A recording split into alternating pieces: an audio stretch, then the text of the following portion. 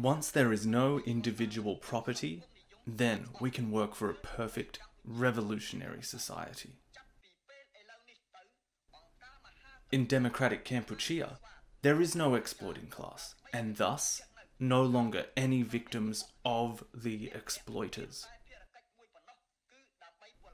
Dedicate yourselves to renouncing and destroying all imperialist, feudal, aristocratic regimes. They are all reactionary. Embrace the proletarian consciousness.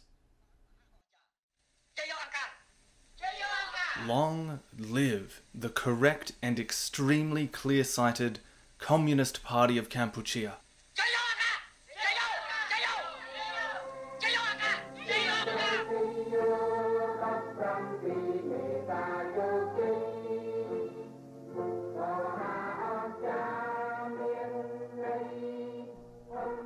These different lines of Khmer Rouge dialogue represent just a fraction of the many ideological slogans that were unceasingly drummed into both the general population of democratic Kampuchea, as well as the cadre who made up the party's ranks. For those familiar with some of the themes of Orwell's 1984, these slogans can be seen within a similar framework. For instance, the famous line, "Big Brother is watching you," has an almost direct Khmer Rouge equivalent. The Angkar has the many eyes of the pineapple. The idea is simple and total. The organization is everywhere, sees everything. We have complete control of this country, its people, and even their minds. This was the prison with no walls that Cambodia had become. Many more of these kinds of slogans are found within the compilation that was made by French historian Henri Locard, who collected them from survivors in the years after the regime ended. Some of these slogans have become almost synonymous with the regime's horror, the most infamous being, "No gain in keeping, no loss in weeding out," or sometimes given as, "Keeping you is no profit, losing you is no loss." A chilling line, which is recalled by many that lived through this period of history.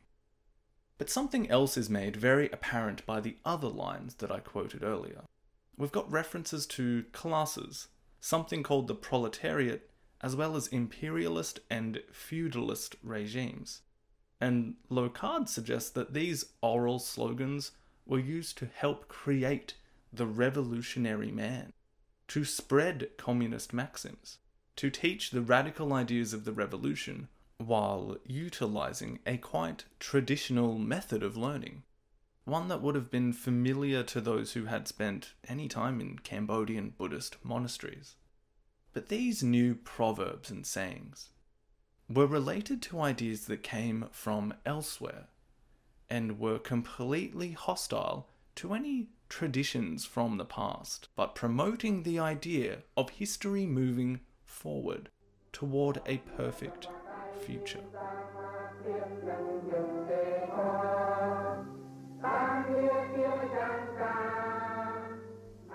In late September 1977, Pol Pot delivered a 4-hour speech to his party, but it was also broadcast on radio and intended to be received by a wider audience.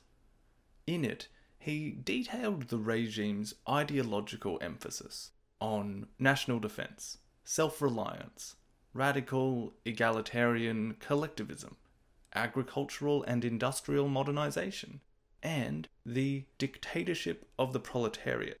He also revealed the existence of the Communist Party of Kampuchea, which was in charge of the country and had up until that point been kept secret from the world and its own people. He also said that Angkar, or the organization in English, was a Marxist-Leninist party. More than 30 years later, one of the members of this organization would be put on trial for crimes against humanity at the extraordinary chambers of the courts of Cambodia, or commonly known as the Khmer Rouge Tribunal. His name, Kang Gek Il, better known by his revolutionary pseudonym Doik, the former head of the Khmer Rouge Security System's Apex, S-21, the infamous interrogation centre that we introduced in the very first episode of this series. In the afternoon session of his trial on the 9th of April 2009, Doik was questioned by one of the international judges that sits on the tribunal's panel. This question was in reference to Doik's role in a prison known as M13, which was in operation before the Khmer Rouge had taken complete control of Cambodia, a place where Doik would hone his skills as an interrogator and torturer before his latter role at S21. Judge Laverne was asking a fairly direct question to Doik, one that had been asked by a great many people since the Khmer Rouge regime fell. How it could possibly be that Khmer people would behave in such a fashion to their own brethren. Why had Cambodians killed fellow Cambodians? Doik gave a fairly succinct answer for what is an immense question. I'll read the English from the transcript for you. Thank you for the question. It was about political issues. First, as I told you already, it was to smash the enemy spies. It was the class struggle. In the liberated zone the base was in, well, the class line, the proletariat class line was introduced. That's why Khmer people killed Khmer people, blindly, because of that principle. In this episode of In the Shadows of Utopia, we are going to begin the explanation of, as I've tried to show here, an extremely important facet of the Khmer Rouge, their revolution, and the nightmare that they will bring to Cambodia. Doik said it was class struggle that meant Cambodians killed Cambodians blindly.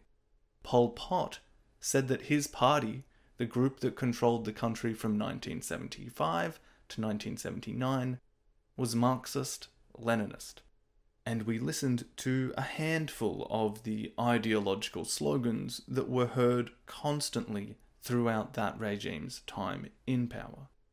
We need to be able to understand what they're talking about, what their intentions were. In the last episode we spoke about Cambodia's introduction to modernity through the French protectorate. But in the 19th century, these ideas of modernity were forming in very interesting ways, and reactions to this world were also being considered and spread. We are turning away from Cambodia for now, to speak about those cold, dry winds that will end up being integral to the formation of the hurricane that will destroy the country in the 1970s.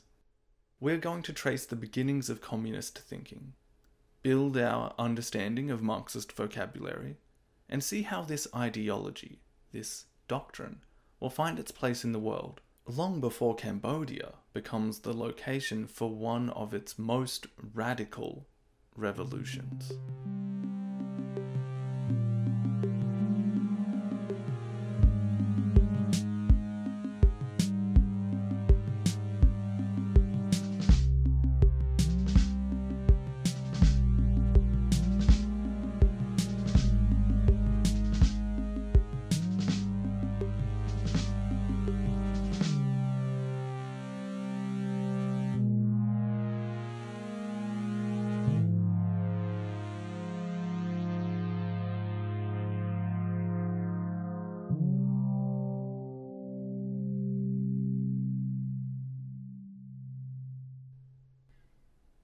Okay, welcome back everyone.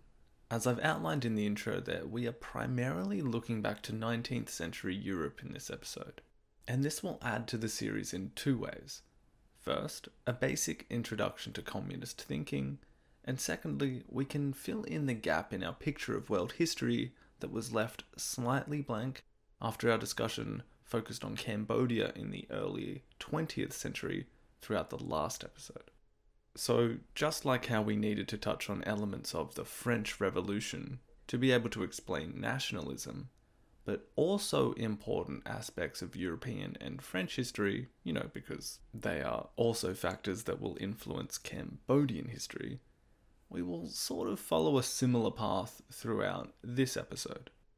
Because this conversation is going to eventually need to span basically the Industrial Revolution all the way up until World War II, I felt perhaps this would be a good one to split into two parts. Part 1 is the formation of socialist and communist ideology, right up until around about the point of World War I. This will be focused basically entirely on Europe. Part 2 will open up the discussion to the first communist state after the Russian Revolution in 1917, through to the internationalizing of that movement, with particular reference to the integral locale of Vietnam, as well as Stalin's Soviet Union and the impact of the Second World War. Essentially the beginnings of the Cold War. So, a lot to unpack. We can think of this episode as explaining the Marxist part of Marxist-Leninist, or communism in theory, while part 2 will explore the Leninist part of that equation, or communism in practice. On that note, it will probably not require me saying this, but we really can only afford to just scratch the surface of a topic as immense as this.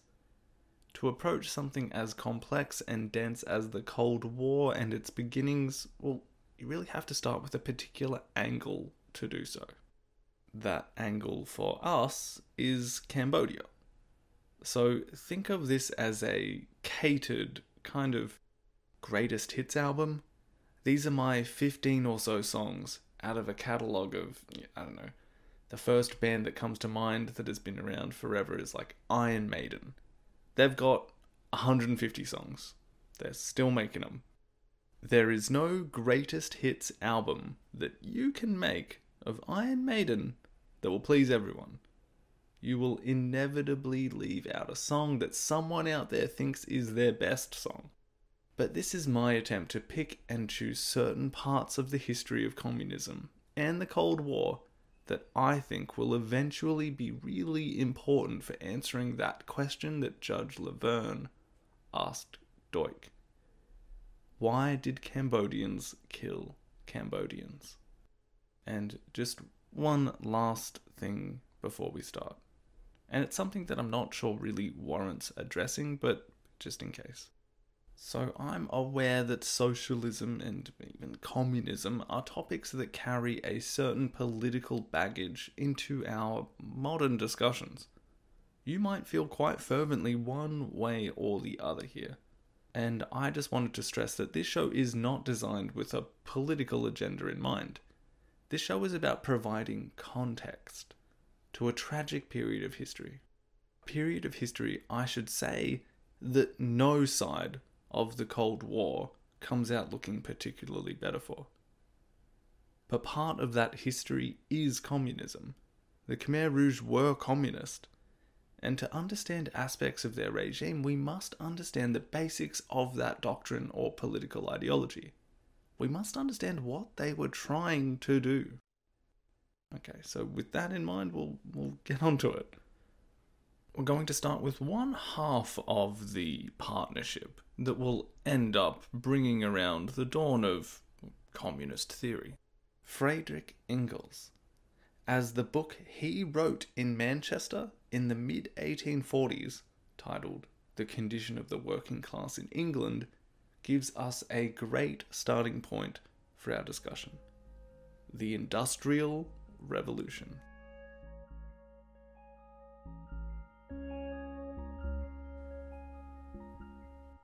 In 1842, Friedrich Engels had been sent to work in the family business. He came from a pretty well-off German family that owned a number of factories. One reason for his trip to England is that he was a bit of a rebel. Rebellion in these days meaning that he was not too interested in following his father's footsteps in the family business, getting pretty deep into philosophy at university, that kind of thing. He had also started dabbling in socialist ideas and penning critiques of what he saw as the ills of society that were stemming from industrialization. But perhaps causing the most strain with his devoutly Christian parents was the young man's atheism. Well, an easy fix to this, as his parents thought, was to send the 22-year-old Engels from Germany to Manchester, where he would work in the office of one of their factories.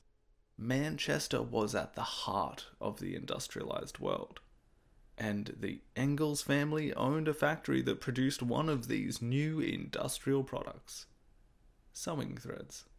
Here is the introduction to the book that Engels would write during his stay in Manchester, and I'm not going to do a German accent. Here's the quote. "The history of the proletariat in England begins with the second half of the last century, with the invention of the steam engine and of machinery for working cotton.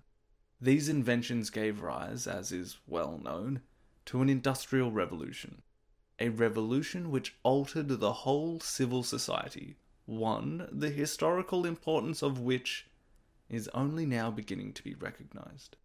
England is the classic soil of this transformation, which was all the mightier the more silently it proceeded. And England is therefore the classic land of its chief product also, the proletariat. Only in England can the proletariat be studied in all its relations and from all sides." End quote. Okay, so let's unpack some of that. We seem to already be knee-deep in some jargon. The one that's being bandied about a fair bit, which I'm sure you've noticed, is the term proletariat, which we will get to in just a moment. But first, some context. We've already touched on his personal circumstances, and that Engels had already been developing an outlook that is, in one way or another, a reaction to industrialization. And he begins by explaining just how big of an impact this has had. He said it had altered the whole of society, and he's not wrong. It's kind of hard to comprehend just how fundamental this change in society was, particularly for those that were living through it. A possible modern example of this that you and I might be able to relate to would be the changes brought on by the massive influence that the internet and things like social media now have on our lives. I grew up in the 90s and slowly saw computers become a normal part of life. And then the internet became another layer of that normalcy. And then just in my early teens, must have been around 13, 14, that's when what we would now call social media became a thing. I don't think it's too much of a stretch to call this a technological revolution, and the impact it's had on how we communicate, interact, economics, politics, society, is something that will probably be looked back on and studied as its own kind of historical dividing line by future generations.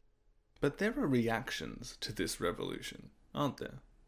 People wondering, particularly in regard to social media, whether this has been a positive impact, what it might do to our mental health, what it's doing to our politics. It's hard to really know while we're still kind of in it. And the changes it is producing in our lives and society, well, they're still ongoing. Whatever the verdict may be on that, it's easy to say that we've become accustomed to the products of this revolution. Indeed, a generation is growing up with no exposure to really any other way. This recent internet revolution has occurred in this, well, I guess you'd say slightly less tangible space in our lives. But the results of the industrial revolution, well, they are all around us and form what we probably take for granted as basic living conditions. Trains, cars, easily produced cotton t-shirts, strong metal cutlery, All of these are products of the revolution that Engels was living through and reacting to. The Industrial Revolution occurred on much more tangible ground. Indeed, it was often built out of the ground. Basically, developments had occurred in Britain that served to increase the production of certain goods and materials, which then had also necessitated advancements in the technology to produce more of said goods and materials.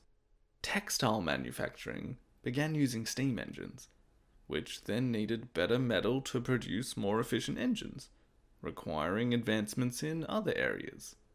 All of a sudden you've got better tools, mass-produced clothing, stronger cutlery, better metal for rails, then you've got railway networks, better steam engines for the trains, for the ships, more pumps for deeper mines, more raw materials to build more factories, which you could then organise in big towns, cities, powered by engines and coal mines.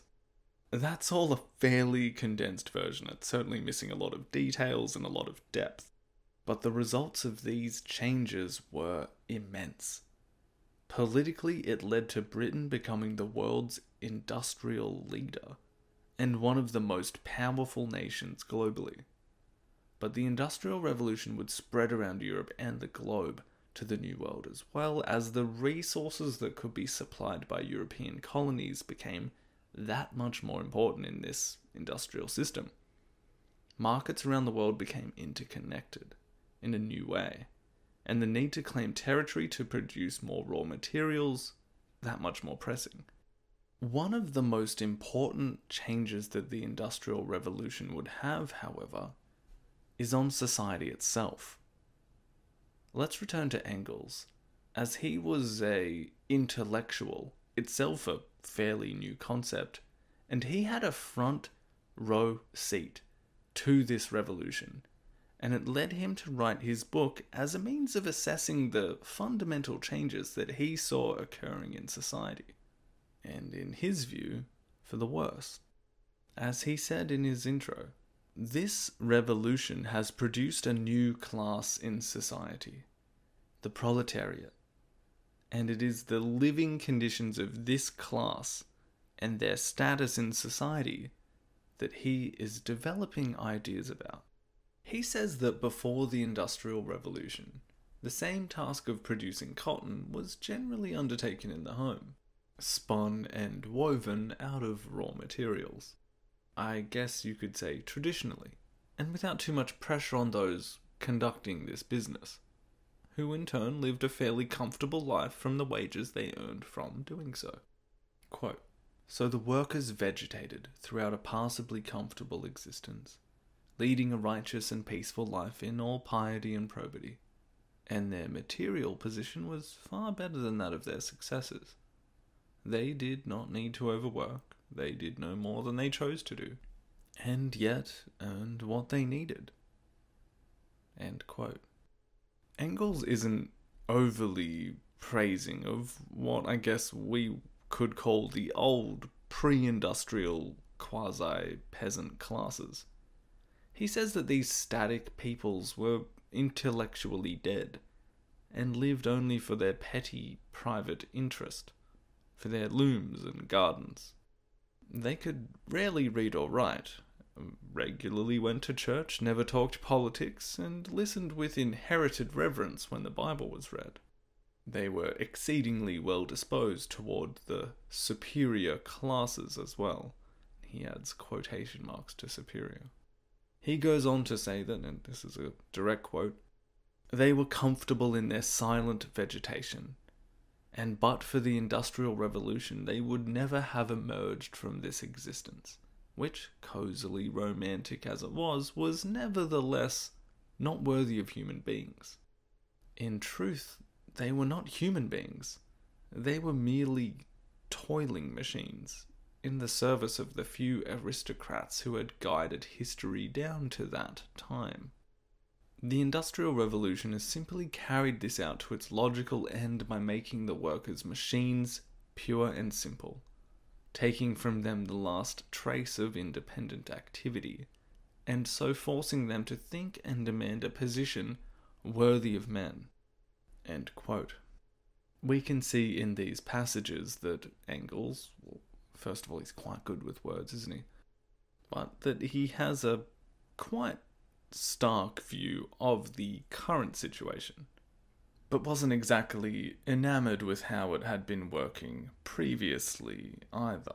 In the first few chapters of his book, he goes into great detail about the effects of industrialization in agriculture, industry, and elsewhere, how it's transformed society. And one particular class that has been a result of this transformation is the aforementioned proletariat. So, who are they? Well, that previously static group within the old society, in the case of the cotton industry, were the ones that used to weave and sell their own cotton using traditional methods, as we looked at. As Engels has suggested, they would have gone about their business, quaint as it was, learning the skills and passing them on, owning their bit of land and selling what they could. But the introduction of these new means of production, like the factories that Engels' family owned, meant that new specialized machinery and tools were produced that rendered these old cottage industries obsolete. So, as they can no longer sell what they used to own, they've been turned into a new working class. The industrialized workers in the factories. The proletariat. A development that he says will force them to think and demand a position worthy of men, which is a hint to the idea of progress and conflict that we'll get back to later. But as for understanding who the proletariat are, that's essentially it. The proletariat are a working class that don't own anything.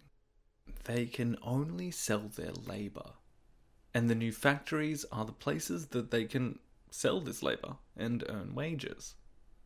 But industrialization hasn't just affected this lower strata of society.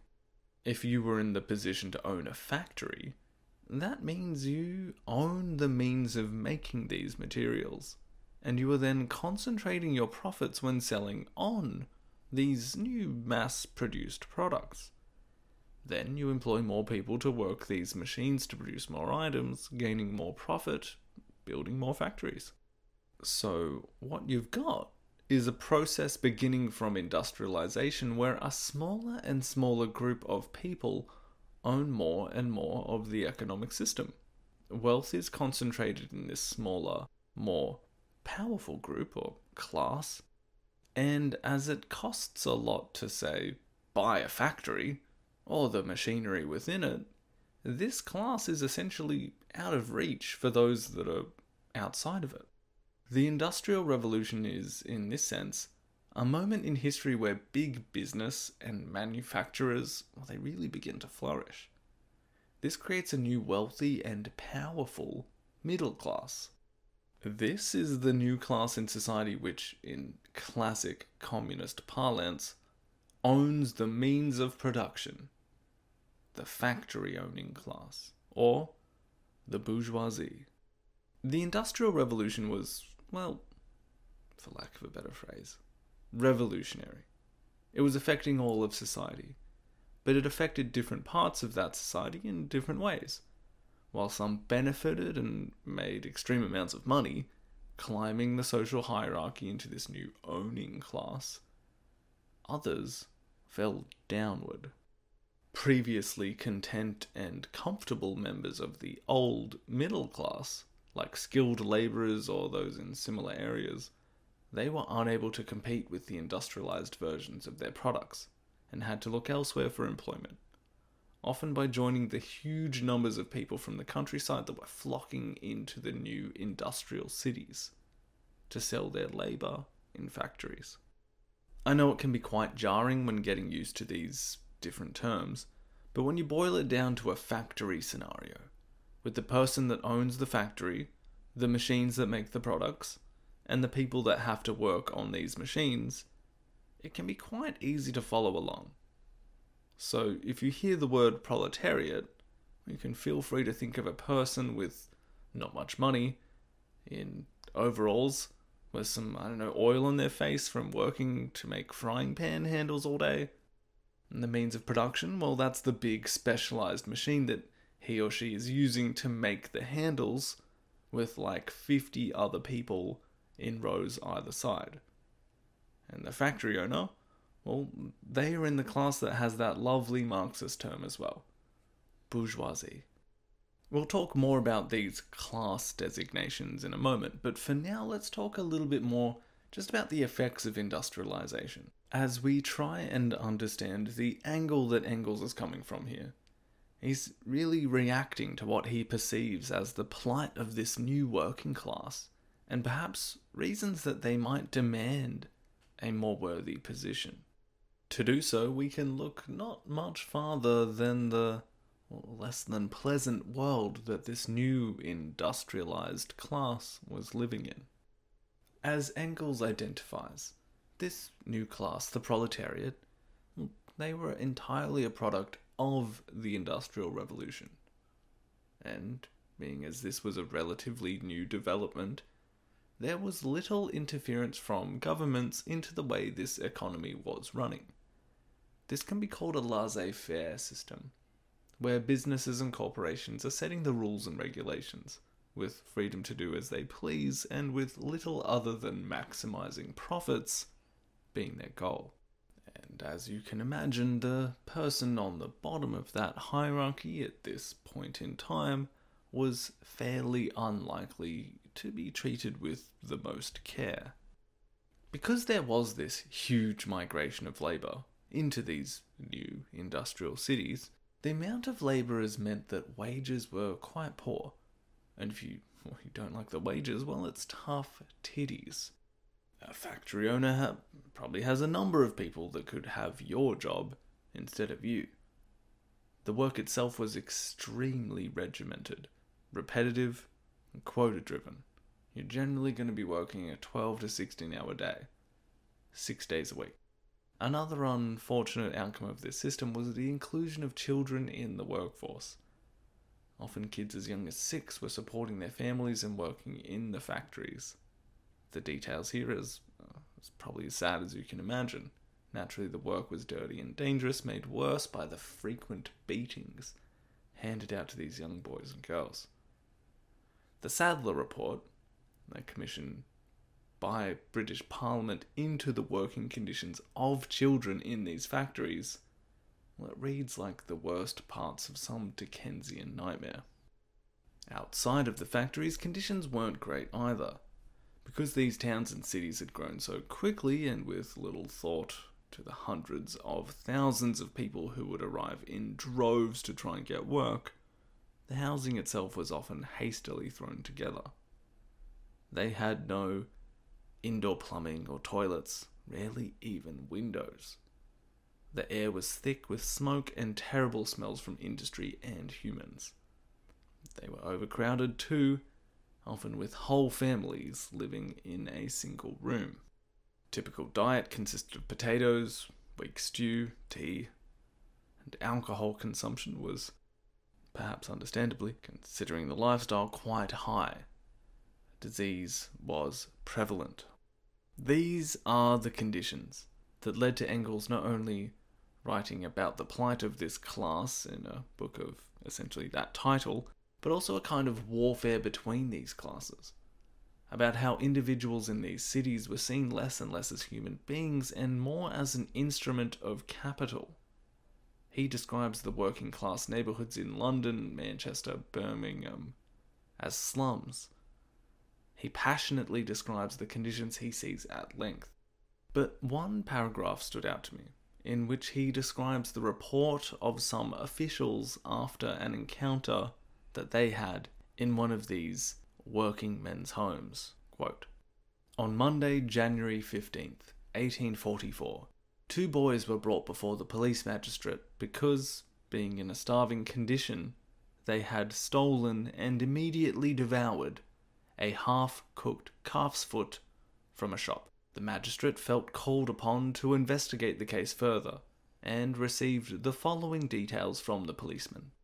The mother of the 2 boys was the widow of an ex-soldier, and had had a very hard time since the death of her husband to provide for her 9 children. She lived at number 2 Paul's Place, Quaker Court, Spitalfields, in the utmost poverty.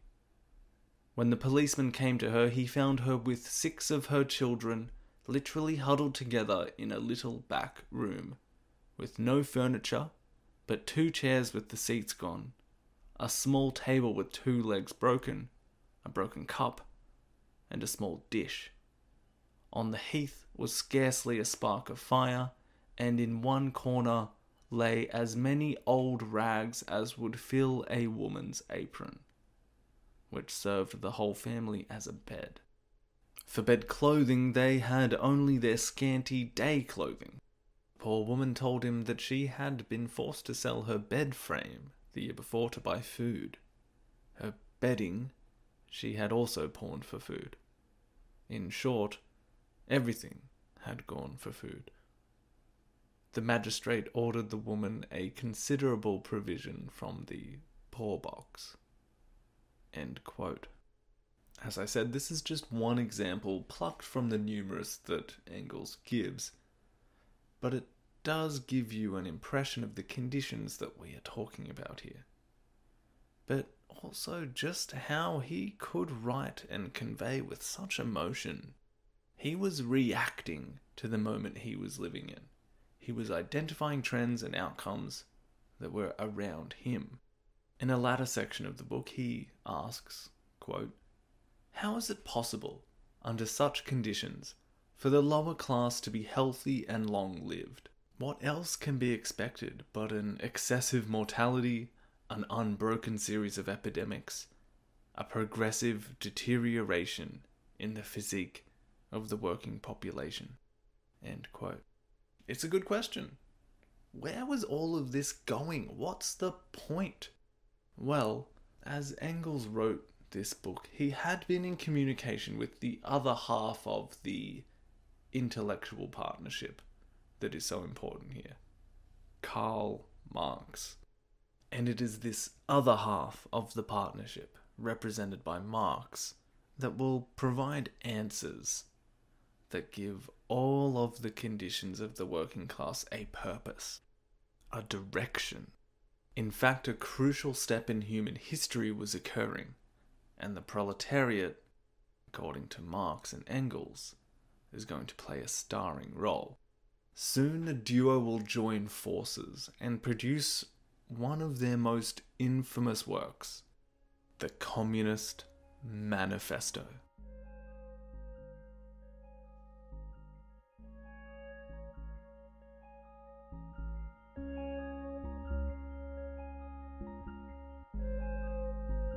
The revolutionary ideas of Marx and Engels are going to go on to affect millions of lives, and they still remain highly influential into the present.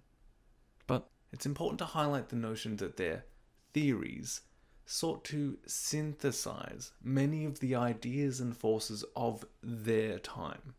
Not only the Industrial Revolution, but also political movements and philosophical developments. The French Revolution, as we saw a couple of episodes ago, was a rather radical step in modern politics. They literally murdered their king. They extinguished the old way of doing things. They presented a new model of society that did away with the aristocracy. As we also saw, the revolution ended up turning inward, eating its own instigators, as well as anyone who challenged it. The revolutionaries resorted to terror and murder to sustain their goals, and it was unsustainable. Napoleon ended up taking advantage of the revolution and declaring himself emperor, embarking on a series of wars to claim as much of Europe as he could, eventually being defeated in 1815, around about 30 years before the time we're talking about here. Now, while the status quo was generally restored, even the French monarchy, there were those that saw hope in some of the revolutionary ideas that had burned so brightly. Perhaps there was a way of creating a new society, where cooperation and peaceful association could create a kind of utopia. Perhaps the French Revolution could be retooled. Some of these groups that tried to do this identified with socialist ideas, a concept that we can loosely define as the public ownership and control of property. And it kind of idealizes a new and different cooperative kind of society. In fact, some groups tried to set up different communes in America and France and Europe to varying degrees of success. The philosophical developments that affected Marx and Engels came out of Germany. The notion that ideas themselves were the driving force of human history, and that history itself had meaning and direction, this is generally associated with the work of Wilhelm Friedrich Hegel, and he was hugely influential on both members of this intellectual partnership. One aspect of Hegelian philosophy is dialectics, which generally refers to a kind of method of discussion or argument involving two opposing sides. The clashes or collisions between these two sides leads to an outcome of progression, if combined with ideas of history having direction and transcendent meaning. If you combine this philosophical idea with the study of history, and combine them, giving history itself a kind of direction and meaning coming out of these events and clashes, it gives history this progressive feel, this idea that it's going toward something greater. And as I stammered through that, you can probably tell that philosophy wasn't my greatest subject back at university. But we will see how Marx uses this idea in a moment, and get a feel for the dialectic or dialectics as it applies to Marxist ideology. So, we've got political revolution, industrial revolution, and philosophical transformation. That is the new and changing world that these two intellectuals are trying to make sense of. More than that, they will also attempt to formulate a theory that not only identifies the trends that they're living in, but as they suggest, will be able to scientifically predict the outcome. Let's talk about these two intellectuals for a second. This dynamic duo.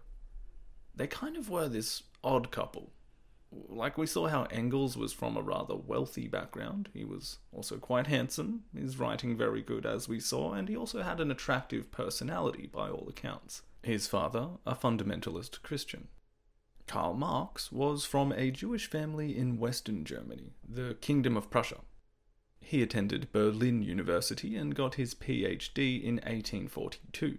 He then married the daughter of a baron. Like Engels, he was atheistic and was never really brought up or trained in the Jewish tradition, but due to some of his more radical views and traits, he was unable to get a job as a professor. He was careless in his appearance, had sloppy writing, and was apparently quite bad at meeting deadlines. He also had a domineering personality and was fond of arguing. The British historian A.J.P. Taylor said that Engels possessed great talent, but Karl Marx, well, he possessed great genius. In fact, when the two men first met, as Engels was travelling to England, to Manchester, the family business back in 1842, they didn't get along at all. But as we saw, they did keep in touch, and Engels sent many of the articles that he was writing to Marx, who he found to have a lot in common with intellectually. When they met again 2 years later, they got along much better. It was then that they began writing out their ideas in the Communist Manifesto, which they finished editing in 1847 and published the year after. So let's break this open and talk about communism. I feel like we are at an almost Seinfeld-esque point here where we can ask, what's the deal with communism? Well, Jerome, why don't we start with what the dynamic duo themselves suggest? which is that it can be summed up in a single sentence: the abolition of private property.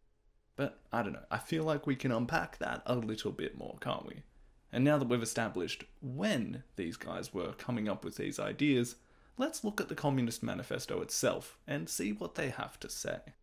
The first page of the manifesto contains the famous line, "The history of all hitherto existing society is the history of class struggles." Going on to say that the modern bourgeois society that has sprouted from the ruins of feudal society has not done away with class antagonisms. It has but established new classes, new conditions of oppression, new forms of struggle in place of the old ones. End quote. Okay, so this is kind of making sense, right? Here we're getting a peek at the fundamental part of Marx and Engels' theory, and we can fill in certain areas of this theory from further writings that one or the other would work on, like Marx's Das Kapital. So from that argument, it follows that if history, defined as the story of human society, if that story is about struggles between classes, and classes are generally defined by wealth and power, correct? Well, then all of human history is actually, at base, economic. For Marx and Engels, economics is history. The most important thing about society, its structure, how and why it organizes itself, this all depends on the way that resources are used.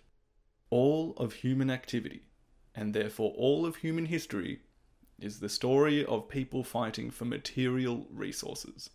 And because there is a finite amount of money and materials in the world, history is therefore about the struggle of classes for these materials. That quote also mentions that the struggle is ongoing, and that new classes had been established. Those are the proletariat and the bourgeoisie, the classes formed as a result of the Industrial Revolution. And, like the rest of human history, these new classes are in opposition to each other, and struggling, and the capitalists, the factory owners, the bourgeoisie, they are currently winning. This theory is known as dialectical materialism, or the materialist view of history. Dialectical with that Hegelian influence, because the idea was that clashes over resources, over material, over economics, would lead to progressive outcomes. History has a purpose, a direction, and clashes between the classes for material push it forward. For Marx and Engels, human history had progressed through to its second to last stage: capitalism. This we can loosely define as an economic system operating in a free market, with private ownership of the means of production and property aimed at the competitive pursuit of profit.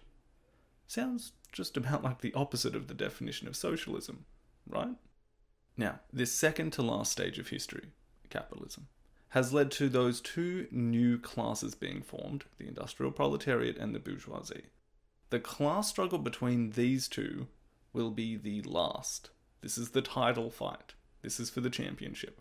And it is becoming a global struggle. As they say in the manifesto, the need for ever expanding markets, quote, drawing even all the most barbarian nations into civilization. In that quote, we can also see a hint of something I think is quite interesting. So, naturally, we all kind of think of Marxism as an innately anti-capitalist theory. And it is, in the sense that it espouses a system that is quite different from capitalism. However, within orthodox Marxist thinking, as history has its direction and stages, all of the nasty results of capitalism, all of the things that Engels passionately decried, these fall within a necessary stage, a necessary development in history's progress. They claim that the bourgeoisie has played a critical and revolutionary part in this historical story. Because industrialization at the hands of the capitalist class has brought so many people into the proletariat, and as this new working class swelled and the conditions they faced remained so unsatisfactory, logically this would reach a point that produced a reaction by the working class. This is what Engels mentioned in the book that we looked at earlier, when he said that at least industrialization pushes these vast swaths of society out of, and I believe the phrase he used was silent vegetation, or a state of being not worthy of being considered that of a human being. So all of this comes back to this idea of history with direction, clashes that produce progress, that history has a meaning and an endpoint. It's almost like quasi-religious in some ways, which is interesting considering how anti-religious it is. Marx and Engels contend that in this penultimate stage of history, the forces of capitalism at the hands of the bourgeoisie have led to the centralization of nation-states, the advancements in science and agriculture that have seen the modern world develop, but they place these developments into the stage that will see the final clash. The clash that their scientific theory predicts capitalism is inherently going to produce. They had not only defined human history and the events they were living through, but they were stating what was going to happen next.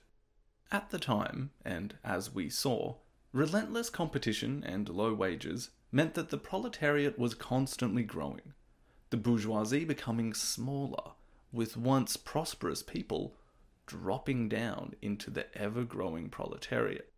Now, because according to these guys, history is actually a class war, and because the traditionally wealthy classes, now the bourgeoisie, always had advantages in fighting that war, money, political power, etc., they will never voluntarily relinquish the resources or the new means of production. Quite literally, that means that the factory owner is never going to give the factory and the machinery within it and the materials you need to run it, they're never going to hand all that back to the people. So, what must the workers do? Well, change will be impossible if the proletariat does not realize what their situation actually is. They've got to be able to see the Matrix. Is the Matrix still a relevant cultural reference? I'm not sure. Anyway, if they lack the consciousness of this class warfare, they will never organize themselves in a manner to participate in history. The communists contend that aspects of society such as religion, nationalism, and even concessions to workers, like the trade union movement, all of these are just smokescreens created by the bourgeoisie and their allies to keep the workers submissive and content with their lot in life. The only answer, therefore, is revolution. Here's how Marx and Engels close their manifesto. Quote, "Their ends can be attained only by the forcible overthrow of all existing social conditions. Let the ruling classes tremble at a communistic revolution. The proletarians have nothing to lose but their chains. They have a world to win. Workers of the world, unite." End quote. Basically, the plan of the communists is to wrestle back all capital from the bourgeoisie, to centralize all production in the hands of the state, i.e. a country that is ruled by the proletariat, sometimes called the dictatorship of the proletariat, a phrase we heard earlier, and this would organize the working class to be the dominant ruling class. Now, they do leave the details on what happens next just a little bit vague. But the general idea is that a classless society would ensue. All would work according to their abilities and be rewarded according to their needs. And because all would have the necessary material conditions of life, all would be content and class struggle would cease. Therefore, history would end with a workers' paradise, a paradise for everyone. There is a section that briefly outlines a few steps that can be taken for this new society. 10 points that they say might be different in different countries, and while a few of these points illustrate the path they were recommending, there is hardly a solid blueprint here. For instance, and naturally assuming that the proletariat is now in control of this particular country, we've got number 1, abolition of all private property. Who didn't see that one coming, right? 5 and 6 relate to the centralization of all credit in the hands of the state, as well as means of communication and transport. So again, everything is run by the state. 7 relates to the extension of factories and instruments of production, but now in control of the state. So more products, more places for work, surplus everything, right? Number 8 is about the equal liability of everyone to work, and the establishment of industrial armies, especially for agriculture, which I presume you could think of as a kind of standing force of labour to work specifically on different agricultural projects, if and when necessary. 9 says a gradual abolition of all distinctions between town and country, and an equal distribution of the populace around the country. 10, the final point, says free education for all children in public schools, and the abolition of children's labour in factories. It also mentions that education should be combined with industrial production. Again, this is fairly ambiguous. It's not really a manual. You can't make a country out of those 10 points. So you can try. It does seem to vaguely rely on ideas that as long as you centralize everything and get everyone working and equalize everyone, then it will all just kind of work out. While it places all power in the hands of the state, the dictatorship of the proletariat, it also predicts that states themselves would lose relevance once this workers' paradise was fully realized. I know it's a fair bit to sink in, but let's just retread that ground slightly. Marx and Engels had identified, in their view, that industrialization had brought about the second to last stage of history, capitalism. Marxists contend that capitalism is an unstable, unnatural state of human organization. It led to the division of society into two opposing classes: the working class, or proletariat, who were only able to sell their labor, and the owning class, or the bourgeoisie, who had the wealth, materials, and means of production, which we could simplify to those who were working in the factories and those that owned the factories. As this capitalistic system is all about competition, then eventually more and more wealth would be accumulated by fewer and fewer people. Steadily, the bourgeoisie would become smaller and the proletariat larger. For Marx, history was inevitably moving toward a final class struggle, a scenario where the workers realize their position and take control of the system, abolishing all exploitation. Create a new society where there would be no classes, where the state would eventually wither away and politics would cease to exist. The world would become communist, and this revolution was not about compromise between the proletariat and the bourgeoisie. Human society was going to be broken and remade anew as the class struggle was finally ended in a paradise of plenty.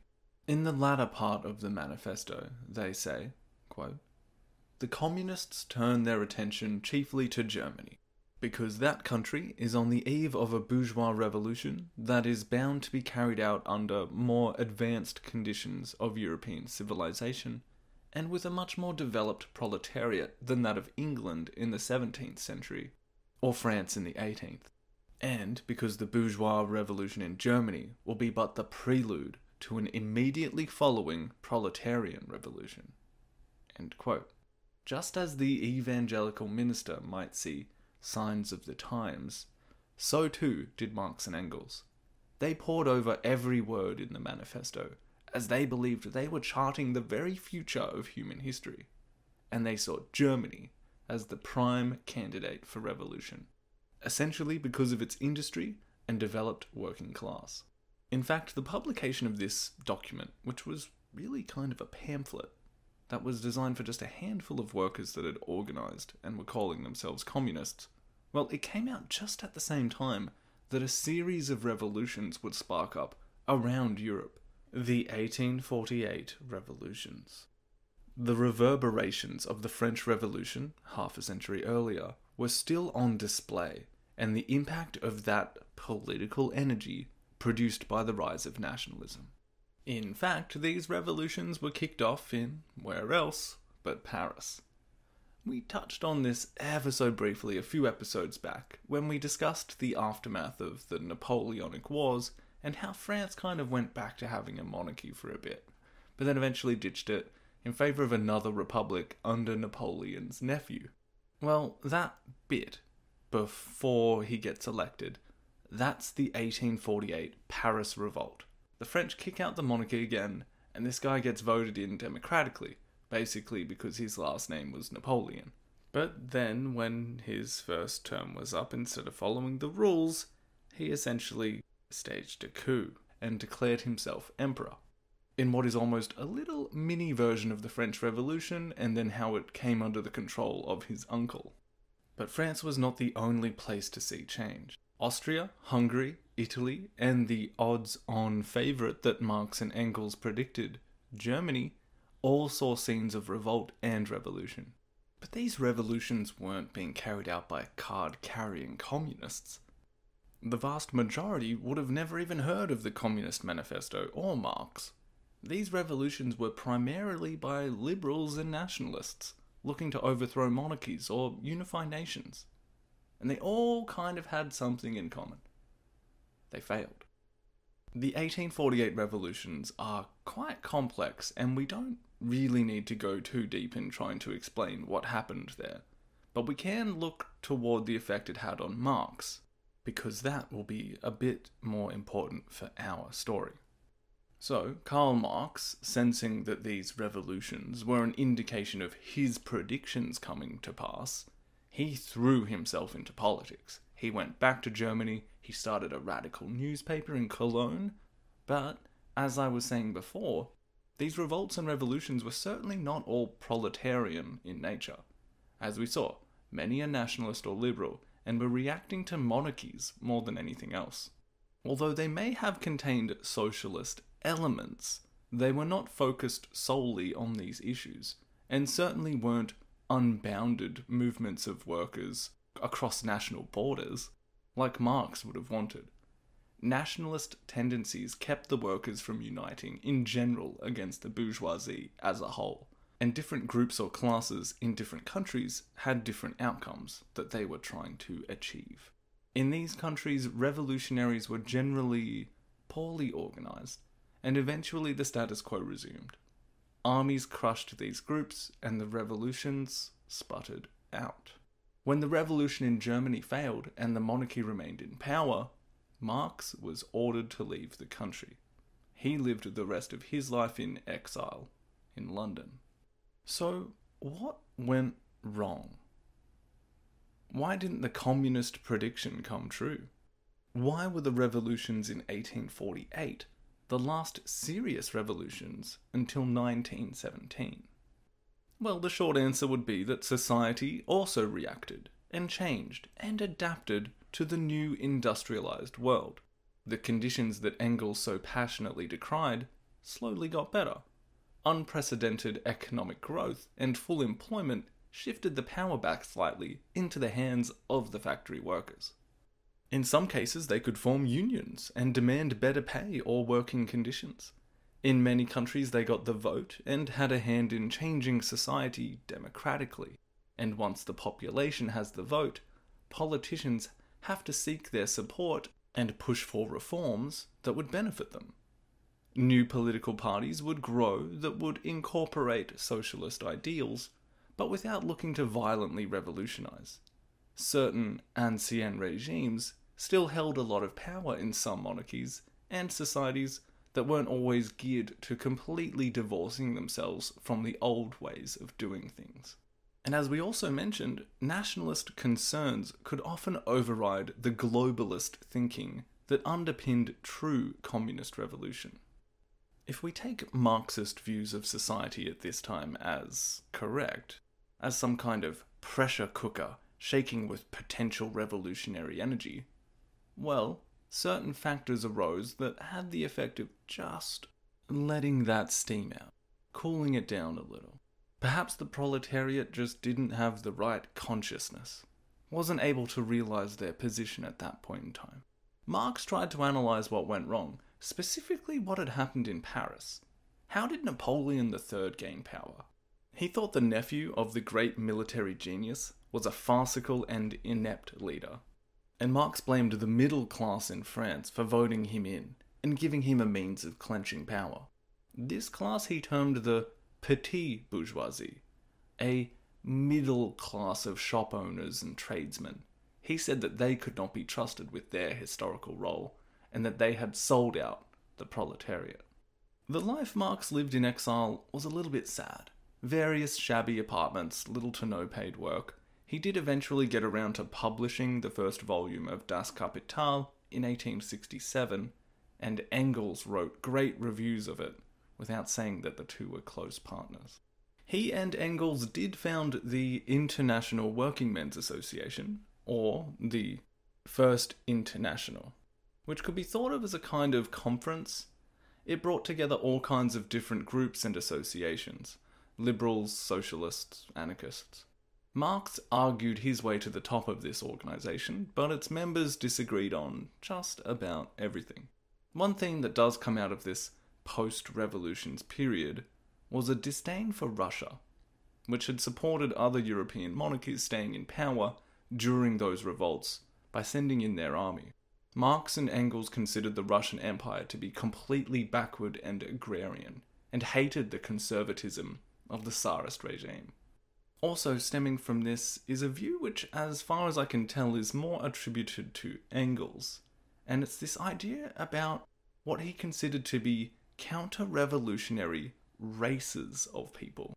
He was quite derisive of the Slavs, saying that they were a people without history, and that these obstinate people would be wiped out along with reactionary classes and dynasties in the great impending revolution.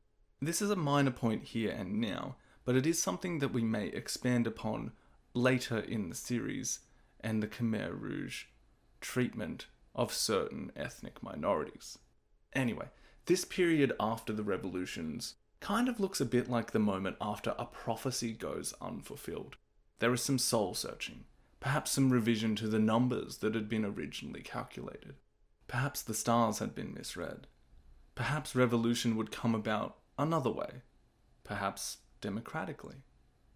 We can see this reflected in the directions that socialism or communism took in the 1860s and 70s, with socialist parties established on a national basis throughout Europe, like the Social Democratic Party of Germany. Or for Marx, maybe the dictatorship of the proletariat was still coming, and in 1871 he would say that it had. That was the year that Paris once again went up in flames, and the Paris Commune was established.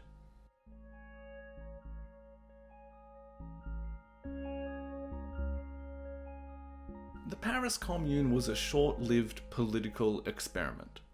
It lasted 72 days, and although it wasn't really a communist revolution, it would eventually be remembered as one.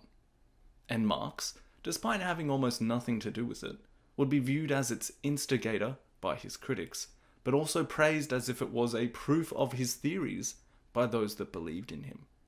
This event put Marx in the spotlight overnight as a dangerous conspirator or some kind of historical prophet. But what was it? Well, that's a good question, and one that requires a little bit of background. So, the French leader, Emperor Napoleon III, who was a strange, enigmatic kind of leader. He was certainly not the military genius that his uncle was, and he would be lured into a war with Prussia and the Allied states of Germany.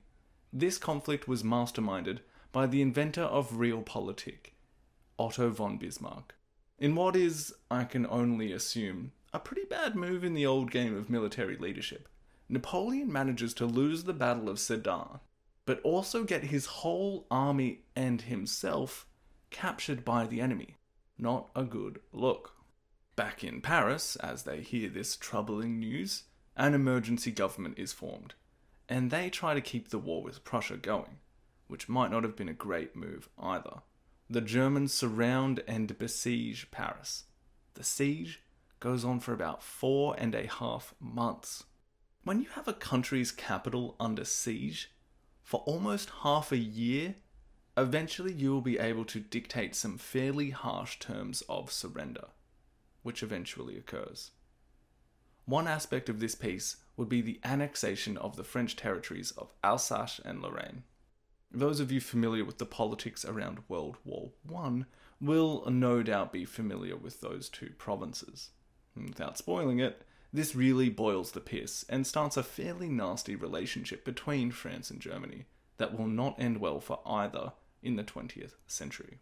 To add insult to injury, another part of the peace deal is a parade of 30,000 Prussian soldiers through Paris, and at Versailles, the former court of the French monarchy, Germany would actually kind of announce itself as a unified country. You've probably noticed me going back and forth between saying Prussian or German. Well, Prussia was the largest province and its most prominent, and the new Germany would be unified under a Prussian king, or Kaiser Wilhelm I. Germany, a unified Germany, was now officially on the map, and the seat of another mini-industrial revolution that saw the modern world adjust to things like combustion engines, widespread electricity, and things of that nature. Europe had a new, powerful, ambitious, and rich country right in the middle there. The balance of power had changed, and would require the rest of Europe to adjust accordingly. One of many decisive factors that would bring Europe to a total war in 1914. The first general war in Europe for about a century. But, back to the Commune. So, after the parade of the Germans through Paris, naturally most Parisians assumed whatever provisional government was in power wasn't very strong. They also feared that a new National Assembly might be preparing to restore the French monarchy. Again, they knew how this story was going. As a significant amount of the armed forces that had protected Paris in the siege were actually made up of workers who had been drafted into service, they still remained in the city. But when the new government tried to disarm these workers/servicemen, a revolt broke out. The government troops were chased off, as well as the provisional French government itself. They all fled to Versailles. So, you've got a situation here where there's a little mini power vacuum in the French capital, and subsequently, a civil war. The Central Committee of the National Guard, a volunteer force mostly of those armed citizens that had started the revolt, they declared themselves in charge. Which is generally what you do if you've got the guns, a city, and you've chased off the government. 8 days after the initial revolt, elections were held in quite chaotic conditions. Revolutionary candidates were elected, and the Paris Commune declared. Now, the words I'm using here, just because revolutionary candidates won, and it was called the Paris Commune, doesn't mean that it was Marxists or communists who won. And Paris Commune, well, in French that really just means local or city government, rather than a reference to communism. And these candidates that were elected, they were far from purely proletarian. They were as much petit bourgeoisie, the middle class of shopkeepers, tradesmen, artisans. In Marxist theory, those that hadn't quite fallen into the proper proletariat as yet. This was a new, small government that was made up of a few different groups. You had neo-Jacobins, those who wanted to see a new French Revolution set up. You had socialists, although not completely Marxist ones, basically a bit of a mishmash of different Parisians. And they didn't have much time to really get anything done. But in the brief time that the Commune was active, they made some fairly symbolic moves. They reinstated the Committee for Public Safety, just like in the French Revolution. They also brought back that wacky revolutionary calendar, for as long as they could, I guess, which was like 18 days. There were some vague socialist policies, like they brought in a 10-hour workday, but nothing to indicate they were ticking off the list of things to do in the Communist Manifesto. They did seem pretty anti-religious, barring any state support of religion, and going out of their way to mark out a couple of chapels for destruction, but there wasn't enough time to even get that done. Basically, this scenario, this mini-civil war, and the Commune itself, it wouldn't last long. The French government, that is, the provisional one that was set up following the abdication of Napoleon III, they were able to rally enough forces to put an end to the communards. Not only did the French army set up another siege of the capital, like the hated Germans had done just a few months earlier, but they also sent troops into the city and instigated fighting in the streets of Paris. The communards began killing the hostages that they had taken, and the streets would run red with blood as the troops engaged. The fighting lasted a week, and probably some 20,000 Parisians would die. About 750 government troops as well. These are not insignificant numbers, running close to figures from the Reign of Terror. Paris and France really has gone through a lot, and this was another chapter in that book. Following the end of the Commune, the French Third Republic was established, near the end of May 1871. But what did the failed Commune mean for Marx? Well, Marx and Engels had at first supported their native country in the Franco-Prussian War, but had disagreed with the harsh peace that was imposed. When the Commune had been established, Marx was ecstatic. The International had tasked him with sort of writing up a report about what was going on in Paris, which in fairly typical Karl Marx fashion, he only managed to eventually finish and read out about 2 days after the Commune had collapsed. Marx said it was the greatest moment in history so far, and that it was a sign of his predictions coming true. It was a sign that a working class could take control of government, and the first living example of the dictatorship of the proletariat. For him, it had been an example of the working class understanding what it took to seize power, a true revolution.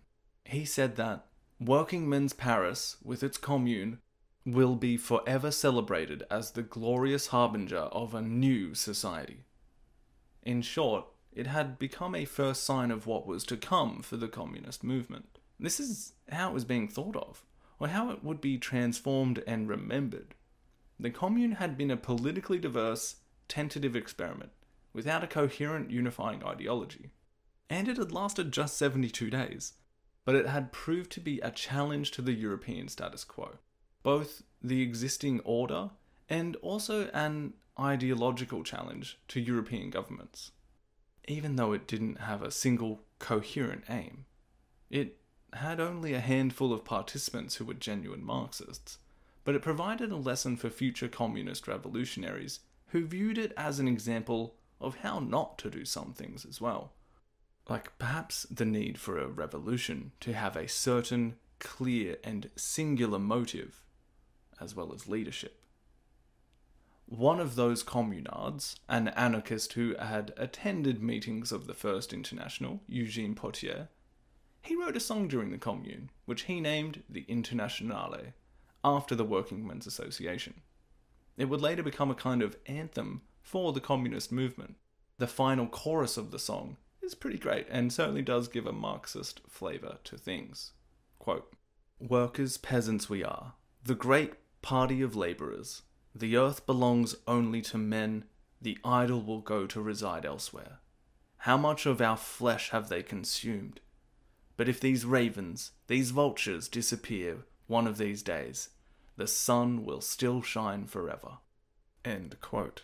Here the Marxists claim that a model for revolt had been set. And despite the Communist Manifesto not being used as a roadmap of revolution, those that feared a kind of class warfare declared Marx to have been its instigator. He became revolution incarnate, a reputation that still holds fairly close. For Marx and Engels, the Commune was not an end, but a sign of things to come. The Paris Commune became a communist legend, part of the theory. Relics from those 72 days would be treasured by future communists. For example, in October 1964, one of the first crewed spaceflights of the Soviet Union, Voskhod-1, brought with it a ribbon from a communard banner. They brought it into space. But in the 1870s, it was also a source of friction in the socialist world, and at the International, Marx's support for a violent revolt was seen as a negative tarnish on those within the movement that wished to achieve their aims through peaceful means, and saw the association of socialism with this kind of event as harmful to their image. The International itself, in 1876, would eventually disband. Marx, whose health deteriorated soon after, would die in 1883 in London, buried at Highgate Cemetery. At his funeral, Engels said that Marx was the Darwin of history, who had discovered the law of evolution, but in human affairs. He said that his name would endure throughout the ages, that he had been the greatest living thinker. Engels himself, after completing the second and third volumes of Das Kapital, out of the notes that Marx had left behind, died in 1895, the two prophets of Marxism gone. But their legacy, in fact the tradition that they had started, while reviled by some and idolized by others, certainly lived on. 22 years after Engels had died, in 1917, at the height of the First World War, the dictatorship of the proletariat will finally come to pass. But not in Germany, or England, or the United States, not the lands of industrialization and capitalism as it was foretold. Instead, it would occur in the backward, conservative, vast and old empire of Russia. Next time on In the Shadows of Utopia, we will look at the other half of the Marxist-Leninist ideology, as communism goes from theory to practice. Lenin, the Soviet Union, and the spread of international communism to far-off places like Indochina. Until next time, this is Lachlan Peters. Remember, you can always check out the website at www.shadowsofutopia.com for more information about the show. And we now do have a support page set up there, so if you would like to do so, feel free to head toward that. But it's always great to hear from you guys anyway, or just see those ratings and reviews. So thanks so much for that, and thank you again for listening. Until next time.